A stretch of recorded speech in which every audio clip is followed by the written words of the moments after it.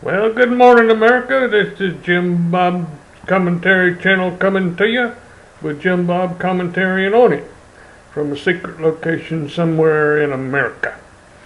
Well, I was watching the 60 Minutes the other night, and they had a thing on there about the Google. Well, it wasn't about Google exclusively, but it was about these here driver cars that drive you around. You don't have to steer them or nothing. Kind of cars. And Google started out this thing about, I told you Google's taking over the world. They're doing everything. And they got these cars that drive you around. You don't even have to steer them or nothing. And BMW and a bunch of other companies, they're getting over there into it too. And they showed them on TV there riding around in them, and sure enough, they steer themselves and all kind of stuff. And got me to thinking, I'd like to have one of them cars. As you get older, when I hit 70, my insurance company jacked my rates up. They said because I was a higher risk on account I turned 70. I couldn't drive as good as I did before.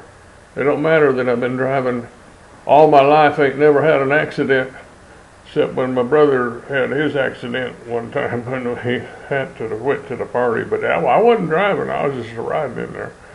And my sister still thinks that I did it, but anyhow, it ain't true.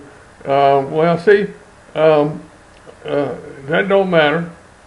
And they said when you turn 70, you can't drive as good no more. So I dispute that. But anyway, they got these driverless cars, and Google's the big leader in it on how to get it done. And I got to thinking about that, and I thought, oh Lord, I'd like to have one of them cars, except what if something went wrong with it? How would I ever get a hold of Google to get it fixed?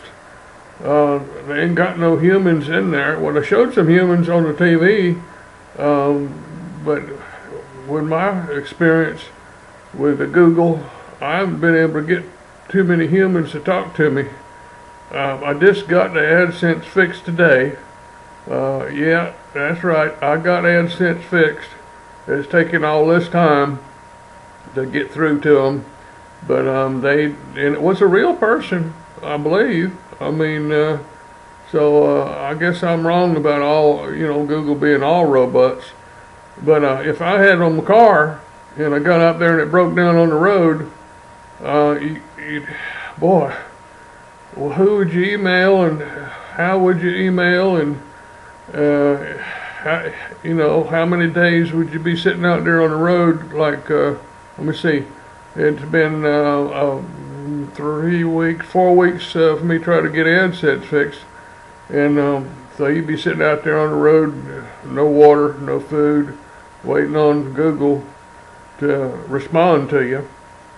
So I'm not so sure that's a good idea, but they're working on it, and BMW is working on it, and them others is working. I guess all of them's working on it. That's what they said on the show, and it's gonna be good, because then I could just sit down there in the car and drink my coffee or have a beer. I wonder if it'll be legal to drink and drive then, because you won't be driving. So I wonder if you could still drink your beer and ride in the car. That'd be interesting to find out if you can do that. So I just want to talk about Google and their Google cars.